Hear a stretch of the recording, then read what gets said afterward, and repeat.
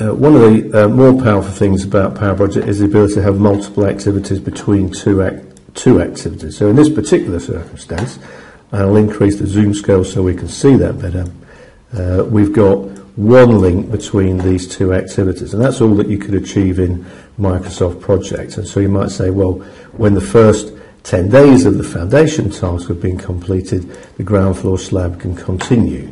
But if the foundations were to take longer, if they were to take us 6 weeks instead of 4 weeks and 4 days, and we reschedule, there is no impact on the end date because there's no restraint between the end of this activity and any part of the following activity. So in Powerproject you can also have a link from the end of an activity or any part of an activity to any part of another activity. So the last 5 days of the ground floor slab must continue once the foundations are finished. So if we schedule, it's going to make no difference now, but if we change the duration of this activity and we schedule again, you see the knock-on impact, and you can prove cause and effect from something that's happening in your project that maybe is outside your control. So the ability to have multiple activities, multiple links between multiple activities is very powerful in Powerproject.